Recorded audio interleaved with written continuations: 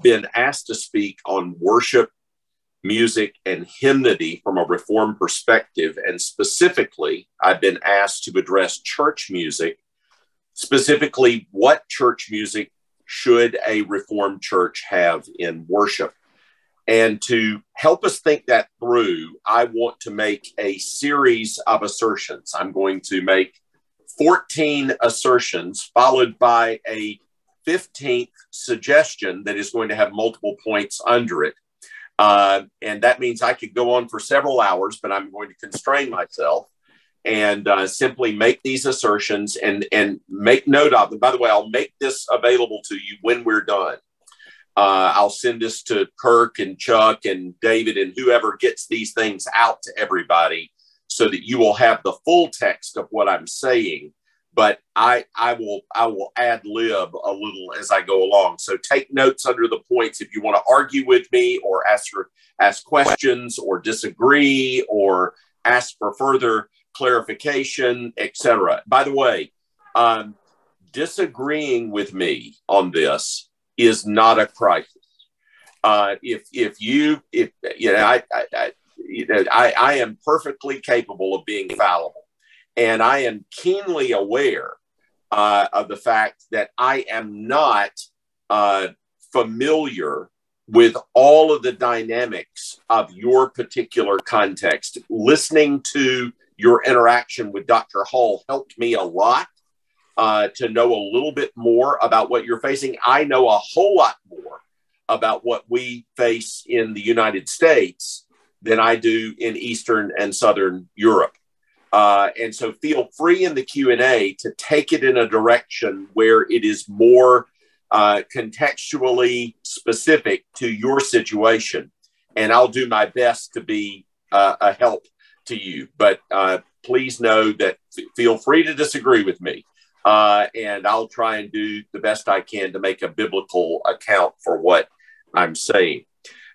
Now, before I make that series of 14 assertions followed by a suggestion, I want to make several preliminary comments. And this first comment follows on what Dr. Hall just said in his answer to the last question. And it's what he just said is huge.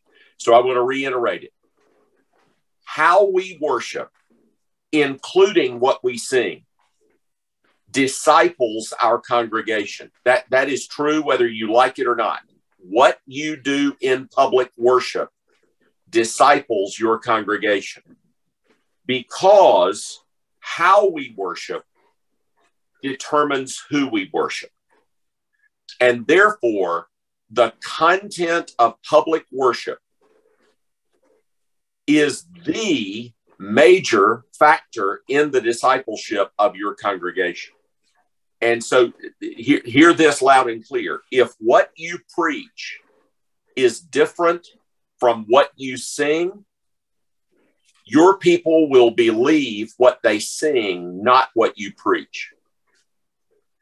It's huge for you to understand that. Number two, American evangelical worship has been profoundly affected by four factors.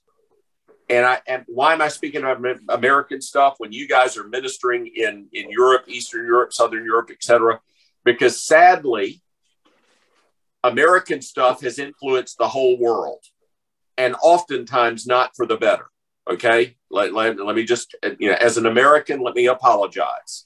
I apologize for the stuff that we send out to the world. It becomes your problem, but it's generated by us. Okay, so there are four things that have profoundly influenced American evangelical worship. Number one, commercial popular music. This really started in the radio age in the early 1900s. It picked up steam during the television age, and it has even more picked up steam during the internet age. So commercial popular music hugely impacts American evangelical worship.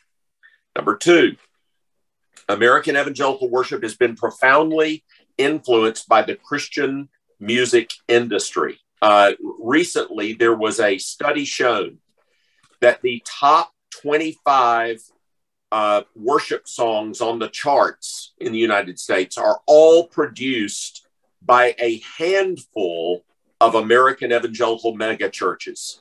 So, and there is big money involved in that. It is about money. It is not about what is pleasing to God, edifying to the congregation, faithful to Scripture. It is about money, and that profoundly influences American evangelical worship. Number three, American evangelical worship has been profoundly influenced by Pentecostalism. By the way, you were talking about Scott Hahn. Scott Hahn was barely in the PCUSA. He was really from a Pentecostal background, and he was in the PCUSA for just a few years. And he knew that he could get a lot of attention by saying that he was a Presbyterian who'd become a Roman Catholic. He was barely a Presbyterian, really from a Pentecostal. My wife went to Gordon Conwell Seminary with Scott Hahn, so I can tell you all about Scott. I can tell you about the day that David Wells looked at him in classroom and said, "Scott, if you keep on down that direction, you're going to end up a Roman Catholic." So anybody wants to ask about Scott Hahn, I can tell you about Scott Hahn. But Pentecostalism has had a profound effect on American evangelical worship. And then here's a fourth factor that's huge in American evangelical worship. American evangelical worship has been profoundly influenced by a philosophy of ministry that says, use your music as something to attract the unchurched to public services. That is a huge factor in what has happened in American evangelical worship. And those four things have led to a lot of bad stuff in American evangelical worship. Now, here's my third preliminary point before I get to my 14 assertions and my 15th suggestion. Even Reformed churches have been impacted by this. Even Reformed churches have been impacted by this. And in fact, I think in two ways, Reformed churches have been impacted by this. One, entertainment drives so much that goes on in American evangelical worship, and it's even impacted Reformed churches. And I think you can tell from Dr. Hall's exposition, entertainment has zero to do with biblical worship in the Old or the New Testament. You know, what passage is there about how we need to be entertained in public worship? Zero. There is zip, nada, nothing, nil about entertainment in worship in the Bible. But that is a huge factor, even in Reformed churches, the entertainment mindset. I come to worship. I come to this church because I like their music. What that's an entertainment mindset. And of course, that factors into the second thing that I want to mention, and that's preferences. Musical style preferences flow out of this sort of consumer mindset. What Dr. Hall said about the audience of worship. You remember he quoted Kierkegaard, and then he later came back and talked about Dr. Rayburn and what we learned together under his teaching. And Kurt Swanson and I also got to study under Dr. Rayburn, who was a marvelous theologian and pastor, but also a really good musician who had thought long and hard about these kinds of things. And the audience in worship is God. In American evangelicalism has thought of the main audience in worship since at least 1970 as being unbelievers. And therefore, everything is designed to make them happy, as opposed to making God happy. I mean, it's, the audience is what they want. Give the people what they want. Give the consumer what he wants. Give the customer what he wants. And so that issue of the audience of worship is huge. And you really have to think that through. So those are my preliminary remarks. Now, here are my 15 points. And I'll try and keep my eye on the clock so that we have plenty of time to interact over this. because I'm not going to have the amount of time that I would like to do biblical theology and exposition on these things. We can try and work through that in the Q&A. Okay, here are my assertions. Number one, for most of Christian history, most Christians have mostly sung psalms, mostly without musical accompaniment. I just think we all need to know that before you start talking about music in worship, before you talk about what you sing, before you talk about how you do it, all of us need to admit, I have worshiped in the context of exclusive, non-instrumental psalm singing worship. When I was in Scotland, I worshiped in the context of the Free Church of Scotland, where they did not use musical instruments and they only sang canonical songs, most of which had been translated in the 17th century. And I loved that context. Now, most of my life, I have been in the context of both hymn and psalm singing Presbyterians. So what I would say is most of my life, I've been in a context where we have had inclusive psalmody and inclusive hymnody together with musical instruments. That's the context where I've lived most of my life.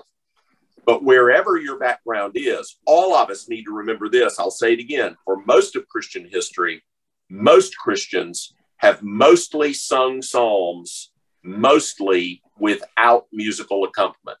Now, I think there are at least two deductions that we need to learn from that assertion. Number one, even if we sing extra canonical hymns and songs, we all ought to sing psalms. The psalms need to be a part of the diet of what is sung in our worship. And that means for most of us, we need to sing more psalms than we're singing. Because even in my context, which is a pretty conservative American Presbyterian context, we don't sing nearly as many psalms as all Christians. By the way, Catholics, Lutherans, Reformed, you name it, almost all Christians until the 19th century mostly sang psalms when you were in public worship. And in the last 150 years, the psalms have just taken a nosedive in the amount of time that they are used for public worship. And so almost all of us ought to sing more psalms. Second implication of that first point is that we need, at the very least, to be careful about how we deploy musical instrumentation and its influence in our services. We've got to be very, very careful about that. Okay, here's my second assertion.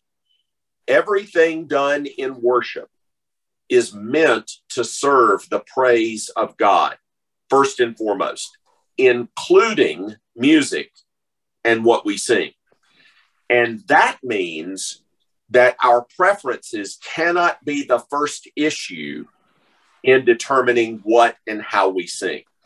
The first issue is what serves the praise of God. That's the very first question. What serves the praise of God? And of course, where do we go to find that out? We go to the Bible. So that's what you've done in this last hour and a half with David Hall. He's taken you to the Bible so that we're not just talking about what we want to do in worship. We're talking about what God wants us to do in worship. And somebody said that they're translating my little book, Does God Care How We Worship? That, by the way, that book is an edited edition of a larger volume, which I commend to you, called Give Praise to God. And it was a book written in honor of James Montgomery Boyce. Phil Ryken, Derek Thomas, and I edited that volume together. It has wonderful chapters on almost all of the aspects of public worship. And my little book, Does God Care How We Worship, is basically a simple argument for what is known as the regulative principle of worship, that the Bible gives us the warrant for what we do in worship. What we do in worship is not a matter of, our determination. It's a matter of what God has told us to do. And the principle behind that, of course, is if God is an infinite, eternal, and unchangeable spirit, and he is, how is it that you worship him?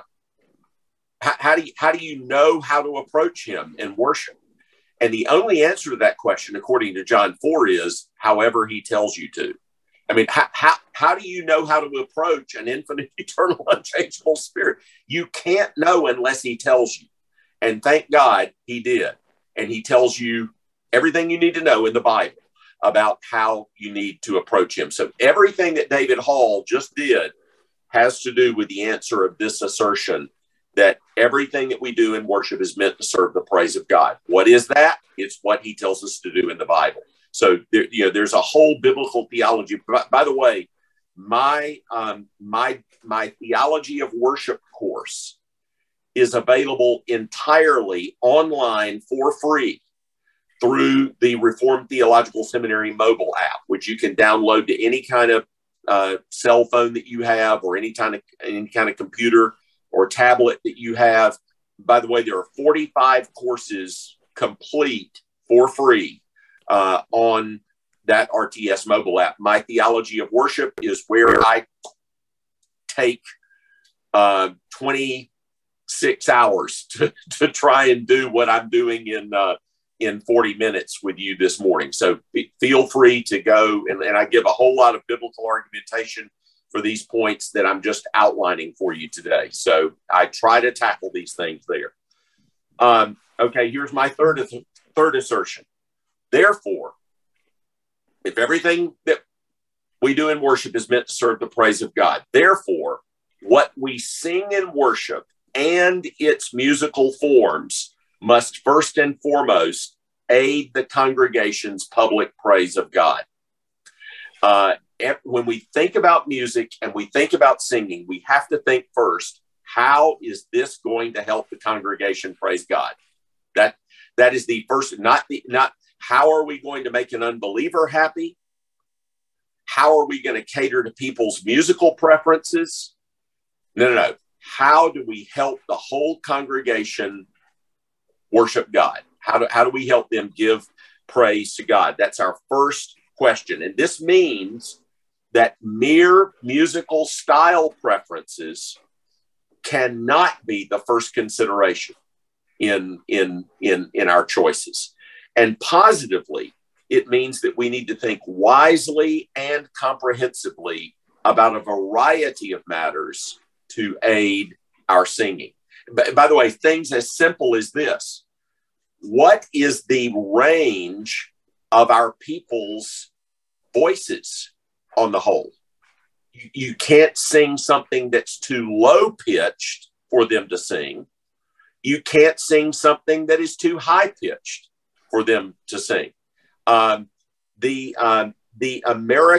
United States national anthem is an excruciating song to try and sing. And one of the problems with it is the upper range is higher than most Americans can sing. When you're choosing music in the church, you need to ask the question, is this too high for the people to sing? Is it too low for the people to sing? It's that simple. You're thinking about practical matters in what people sing. Okay, number 4. Here's my fourth assertion. Our singing in public worship is fundamentally by the redeemed to the Redeemer about the redemption. Our singing in worship is fundamentally by the redeemed to the Redeemer about the redemption. And that means that the content of our singing is not driven by the preferences of unbelievers or the concerns of the world, because it's by the redeemed to the Redeemer about the redemption. Ooh, we could go on a long time about that, but I'm going to go on to point 5. Music, as distinct from singing, often takes a more prominent role in our current expressions of public worship than it did in the New Testament. Music, as distinct from singing, often takes a more prominent role in our current expression of public worship than it did in the New Testament. Let me try and explain what I'm getting at by that statement. In the United States, it is often said by pastors, and some of you may be aware of a very famous and influential American evangelical pastor named Rick Warren. Rick Warren has extensive influence in American evangelicalism, and some of that influence is not for the better. And one of the things that he said about 30 years ago is that you ought to let your culture determine your musical style. He literally said, let your culture determine your worship. What he meant by that is build your worship around a particular musical style that you want to use to attract a certain type of person. Nowhere in the Bible is anything like that said. Nowhere. And at his church, they literally divided up worship into a multiple groups of musical styles. So if you liked Ohana music, you could go to the Ohana worship. If you like country and Western music, you could go to the country and Western worship. If you liked rock, you could go to the rock worship service. If you liked, they divided the church up into musical style preferences as a way of what? Attracting people who liked those particular music styles. That's an awful idea. It's an absolutely awful idea. And so I apologize for Americans for coming up with that idea. And we've infected the whole world with that idea. Really all Christians until about the 19th century, Catholic, Protestant, whatever, utilized musical forms that had been specifically crafted for utilization in the church. Since the 1950s, American evangelicals have tried to grab what we might call secular forms and utilize them as the substance of what we do in public worship. And it's been a problem. Here's the second thing I want to say about that point. The New Testament does not talk at all about instrumentation or musical styles. So if we use instruments, you have to think about it. But you can't make that the key. And that kind of goes back to what David Hall said about electricity. American evangelical worship is heavily electricity dependent. It is not uncommon now to walk into large American evangelical churches, and there are both sound and light shows that are involved in public worship. Well, obviously, until about 150 years ago, that was not the case anywhere in the history of Christianity. Most public worship of Christians has been unplugged, as they say. It's not dependent upon electronics. Okay, here's my sixth assertion. We're already at 9 o'clock, so I've got to hustle through the rest of my assertions. Or 9 o'clock my time, 10 o'clock most of my colleagues' time, 8 o'clock some of my time, and then who knows what time for the rest of y'all. But here we go. Number 6, musical style preference is often too important to pastors, musicians, and people. A couple of deductions from that. American church appeals to distinctive musical styles and forms have actually exacerbated this. So that many church members, and look, even believers and even relatively mature Christian believers,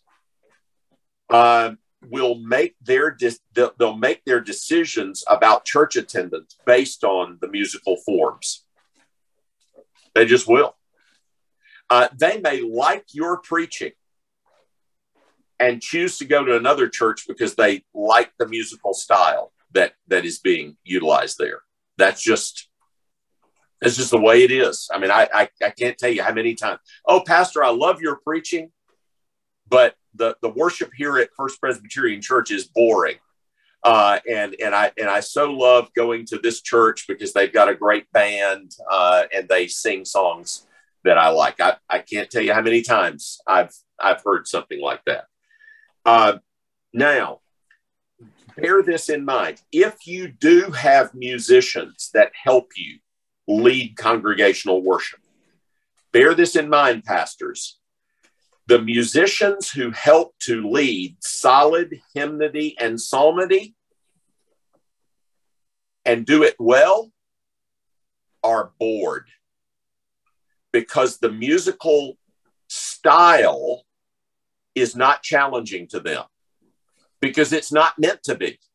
It's meant to be easy enough for people in the congregation to sing. And so really good church musicians are bored all the time from a musical standpoint when they are helping the congregation sing well, because they can't use all of their musical abilities. And this is one of the things that drives American worship.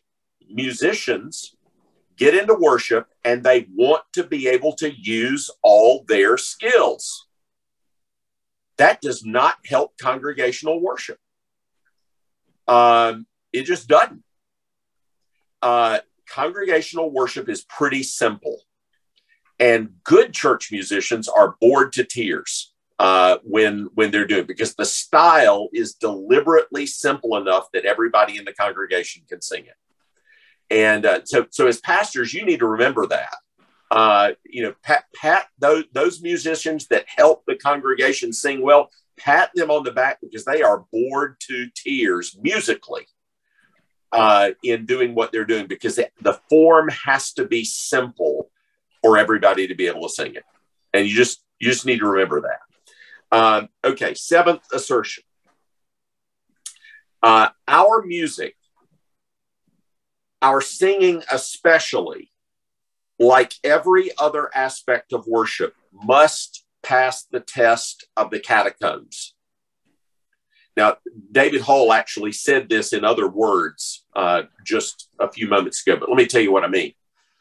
You can't make anything central to Christian worship that can't be done everywhere by any congregation under any circumstance, including people who are having to hide in some hole in the ground in order to worship God. One of the very interesting things that you read about the Genevan Reformation is that when many French Huguenot folks got to Geneva, they escaped from France and got to Geneva. It was the first time they had ever been able to participate in worship where there was singing, because they had to hide in houses and barns and other places to worship God. And if they sang, they would be discovered by the authorities and they'd be arrested.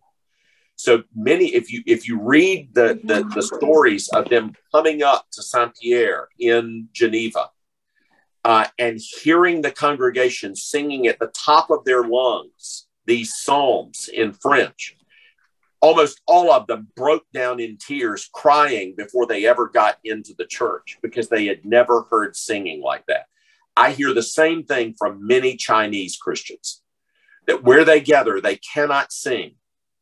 And when they are able to be in a place where they can sing, it overwhelms them that they're able to sing out loud to God. Well, if you make electronics and sound and light shows and a big worship band essential to Christian worship, it doesn't pass the test of the catacombs. Christian worship has to be, the essence of it has to be able to be done everywhere, including if you're gathered in the catacombs in Rome. Number 8, our music, our singing, especially its content, but even its form, must prepare us for death and martyrdom. American worship music tends to be happy. It just does. It's almost all happy. When you read the Psalms, a lot of the material of the Psalms are about people who are devastated, bereft, oppressed, persecuted, sad, grieving, almost despairing. I mean, think of Psalm 88. There's almost no hope in it, almost. And it's commanded to sing in worship. Many years ago, Carl Truman asked the question, what can miserable Christians sing? We have to ask that question. And we have to, are we preparing our congregation for what to sing in the hour of their death and martyrdom? And so the content of what we sing at least has to comprise that. What am I going to give the people of God to sing in the hour of death?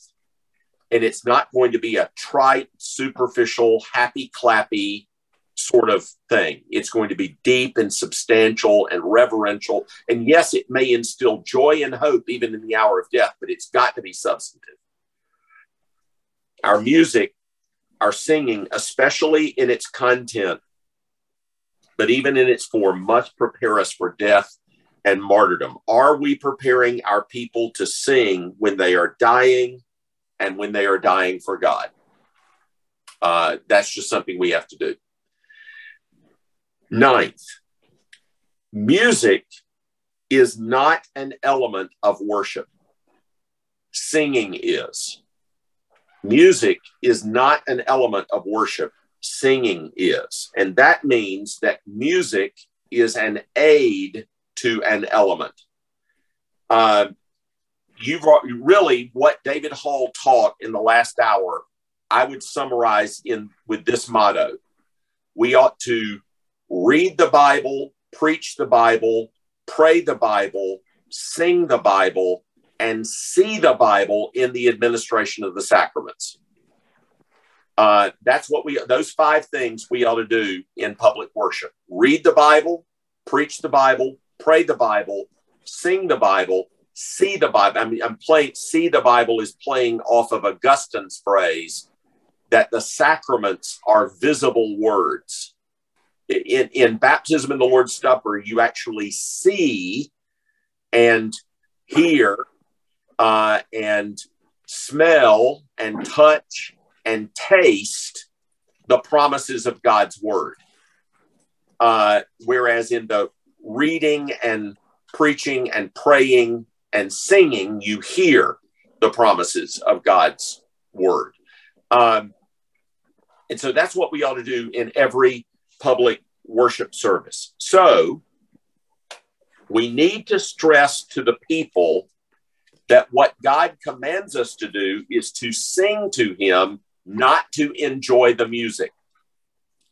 He doesn't command us to enjoy the music. He commands us to sing to him. And by the way, I love the brother who mentioned that he's a bad singer. Man, I have a special place in my heart for bad singers. My dad was a United States Marine, a faithful ruling elder, and he could not carry a tune in a bucket. He was an awful, awful singer. And I sat next to him my whole life in church. My mother was the choir director. And so I sat next to my dad in public worship, and he sang every hymn badly. And it made such an impact on me as a young man. I thought, boy, God must be pretty important for my dad, who's a terrible singer, to sing every hymn to him in worship Sunday morning and Sunday evening. God must be pretty important for my dad to do that. And that taught me so much. So praise God for terrible singers who make a joyful noise to the Lord. That is a wonderful, wonderful thing. And we have to remember, not all our congregations have good singers. And I've been in some congregations of terrible singers in my life. But God wants even terrible singers to sing to him. And so our command is not to enjoy music, but to sing to God. Okay, here's my 10th point.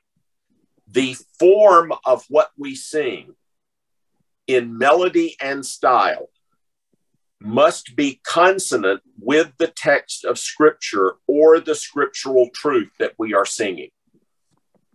The form of what we sing in melody and style must be consonant with the text of Scripture or the scriptural truth that we're singing. If we are singing about the condemnation of the unbeliever in the final judgment, it cannot be to a happy tune. It needs to be grave and serious, or we make a mockery out of the truth that we're singing. If we're singing praise to God for his deliverance, the musical form, the melody, needs to be consonant with the joyful praise of God. What we sing needs to match the content of what we're singing. It needs to fit. Now, there's actually a lot of latitude in that. You know, our Welsh friends love to sing hymns in minor keys, and they can make minor keys sound better than any happy thing you've ever heard. And they're filled with pathos. So there's a lot of latitude in musical style and form and melodic patterns, but it needs to fit, and sometimes it can be done inappropriately. Okay, here's my 11th assertion. All musical forms convey real impressions, some clearer, some less so. So be careful. All musical forms convey real impressions, some clearer, some less so. So be careful. Music is used to calm people, to frighten people, to accompany romance, military parades and purposes, sports, and all manner of things. Do you think the people that compose music for those things intend the music to create an impression? You better believe it. You know when you're listening to a military march. You know, no matter what cultures are represented on this call, I guarantee you, whatever cultures are represented on this call, if we heard a military march, we'd all recognize it. I'd recognize a Croatian military march, or a Romanian military march, or a Belarusian military march, and you'd recognize an American military march. Why? Because the cadence of the music is meant to assist the marching of the soldiers. And so they all have commonalities, and it's also meant to pump you up so you have some confidence before somebody starts blasting cannons at you, or dropping bombs on you, or shooting bullets at you, or running swords at you.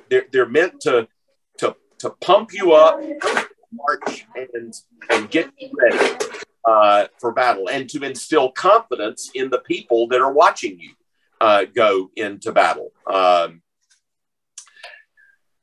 So the musical style and form is meant to create a real impression. Therefore, be very careful about a glib appropriation of pop cultural forms, because those forms are also meant to create an impression. And sometimes those impressions are contrary to what we are trying to create in Christian discipleship. And you've got to be aware of that. 12, the purpose of music in worship is to aid our public and corporate praise of God, not to accommodate our preferences or to reclaim the culture. Let me say it again. The purpose of music in worship is to aid our public and corporate praise of God, not to accommodate our preferences or to reclaim the culture. I heard you talking on the call. I think it was Chuck maybe that mentioned hearing a jazz band at a particular congregation, and I suspect that band actually was inspired by the experience of that pastor at another church in New York City. And I've been to that church in New York City where they use a jazz band on Sunday evenings. By the way, I was sitting next to, when I was at that church listening to the jazz band that Sunday evening, I was sitting next to a PhD student in piano performance from Juilliard who was Spanish. And he was a Spanish Roman Catholic who had been converted in that congregation. And I turned to him and I said, "What do you think about this jazz band?" And he said, "I hate it. I cannot stand this jazz band." Now, this is a musician. He's classically trained, but he can play jazz as well as anyone.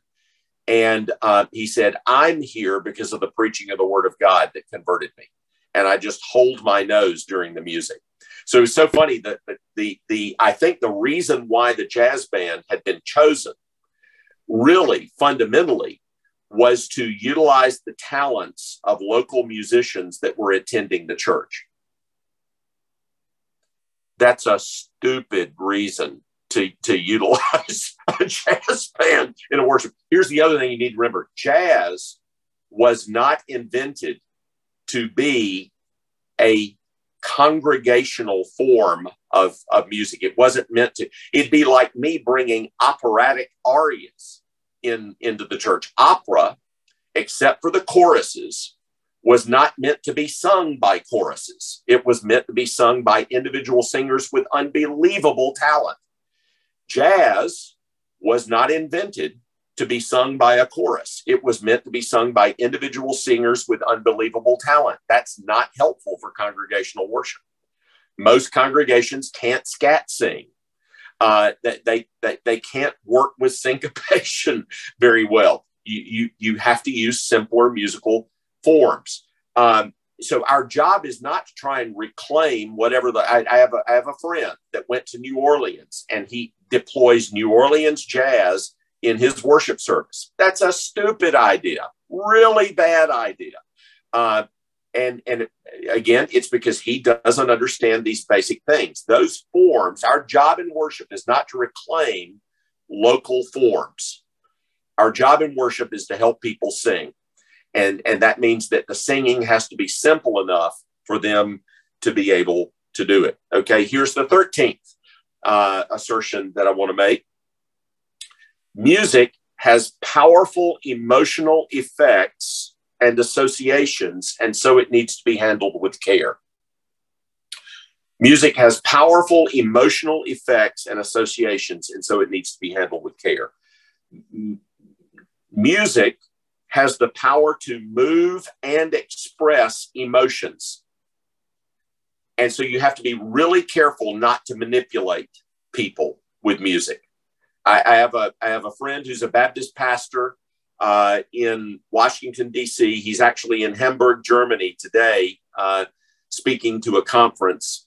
And he likes to say this: Ligon, no one has ever had a spiritual experience on a high C.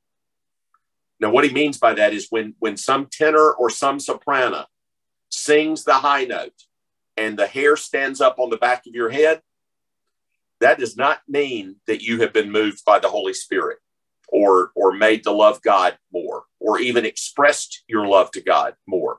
It means that you have been powerfully and emotionally affected by a musical form. I was at a Ligonier conference when R.C. Sproul had a tenor sing a song about Amazing Grace, not the hymn Amazing Grace, but sing a song about Amazing Grace to the famous Irish tune of Danny Boy, which is actually the name of the tune is Londonderry Air. And everybody in the room was crying. Well, they were crying because that tune is very evocative. Be careful about confusing an emotional experience with true worship. Music, Calvin warned about this, Zwingli warned about this. You want music that allows the heart to be joined with the truth in expressing praise back to God. But you have to be very, very careful about producing an emotional experience that is not worship in spirit and truth. So you got to be very careful about this. Now, that said, because music has powerful associations, it is super helpful in helping people memorize. Most of the scripture that I have memorized in my life, I've memorized because I've sung it. I can't tell you how much I have memorized by singing. And that means Psalms. It means various of the poetry or hymnody in the New Testament, Psalms and paraphrases, etc. I remember things when I've sung it. And that's what it's meant to do, right?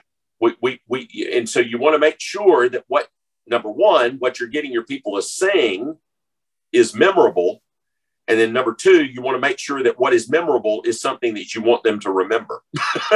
You know, if you get them to sing bad words to memorable tune, you're infecting them. You're not helping them. So you want to make sure that what they sing that is memorable is something you want them to remember. This also means that music both has the power to discipline and corrupt the soul. Music has the power to discipline or to corrupt the soul. And we need to be aware of that. Okay, 14th assertion. The content of everything that we sing must be biblical. That is, its theology, its doctrine must be scriptural. Now, as I've already said, it is not my personal view that we can only sing psalms or only sing the words of Scripture. If some of you have those views, I'm happy to talk with you about it. And I would love to worship with you if you only sing psalms or only use the words of Scripture. None of us should have an objection to that. But it does mean that just like our preaching and praying, it needs to be ordered by Scripture and filled with Scripture. So, you know, every word that you preach does not come right out of the Bible, but it better be biblical. It better be derived from the Bible. It ought to be according to the Bible. It ought to be filled with the Bible. Every word that you pray does not come directly from the Bible, although Scripture prayer is the best way to learn how to pray. So your prayer ought to be ordered by the Scripture and filled with Scripture, even if not every last word that you say in a prayer comes from the Bible. Same with our singing. Our singing needs to be ordered by the Scripture. So sing sound and substantial psalms, hymns, and spiritual songs. Okay? Now, that leads me to my 15th point. And my 15th point is just a suggestion on what you might sing. Now, I've actually got 5 pages of material here and 4 minutes to go over it. So I'm going to skip over a lot of this. I'm going to send it to you. You can read it for yourself. What I'm about to give you as a list of psalms and hymns and songs is primarily from the English-speaking world. So you're going to have to clue me in onto the realities of Eastern and Southern Europe. So just recognize that. I realize this is primarily English-speaking, although you would be surprised how diverse the tunes are in English psalters and hymnals in terms of where they come from. There's Italian material, there's East European material, there's Central European material, Western and Northern European material, Spanish material. You know, you can go on and on and on where it comes from. But this material is theologically compatible with Protestant churches in the Reformed world. That is Presbyterians, Baptists, Anglicans, Congregational, etc. These hymns would find themselves at home in churches where the Westminster Confession of Faith, 39 Articles, London Baptist Confession, New Hampshire Confession, Savoy Declaration, etc. are esteemed. Second, these hymns are found in the Trinity hymnal. The so-called Red Trinity hymnal is published by the PCA and the OPC, and attention has been given to make sure that the lyrics of the hymns are theologically compatible to Reformed Christianity as well as to historic creedal and confessional Christianity. Third, for those of you in significantly multi-ethnic or cross-cultural settings, you have to have, there's an extra layer of work that you have to do when you're thinking through hymnody. Fourth, I have not tried to produce a list of hymns that covers the whole scope of Christian doctrine, but I have tried to think of hymns that could be used to win over a congregation from more superficial singing to more substantial scriptural singing. Fifth, as I've already said, sing Psalms 2. I'm going to give you a list of some of the best metrical psalm texts and tunes to encourage you to them. In an ideal Protestant Lord's Day service, there ought to be at least some psalm singing. We just need to sing psalms more. I've not listed Christmas carols because they have kind of stood the test of time on their own without help. It's the rest of hymnody that has suffered in the last 150 years. Seventh, this is a work in progress. It is not inerrant. It's not infallible. If you have suggestions for me, I'd love to hear them.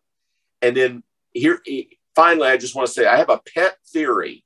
So don't start a new denomination over this. I have a pet theory that the average congregation singer, the average member of a congregation, cannot or does not know more than 200 songs, hymns, or texts. That is, even in churches that sing a wide variety of traditional Christian hymnody, psalms, and songs, probably only 200 to 400 songs are sung over a relatively short duration in the life of that congregation.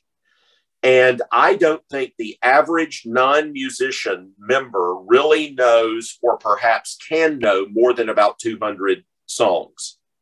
And most of us, I think, probably know less than that, maybe as few as 50. And so what's my so what about that? So what? You better be really careful about what you sing. If you've only got 50 to 200 songs, they better be good. You cannot avoid fluff. You've got to have good stuff if they only are going to know 50 to 200 songs. And you can argue with me about that, but that's my pet theory. Now, I give you a list of things that you can sing. Part of the reasons I give you these songs is because I still think they work in contemporary English-speaking settings. Maybe some of these translate well into your settings, but it's just something for you to think about. It's not a list of hymn favorites. It's a list of things that I think still work. And like I say, I'll send you, as soon as the call's over, I'll send this to Kirk and David and Chuck and let them get it out to the rest of you. It's all right here. So my time is up. It's 9:31. Q&A time.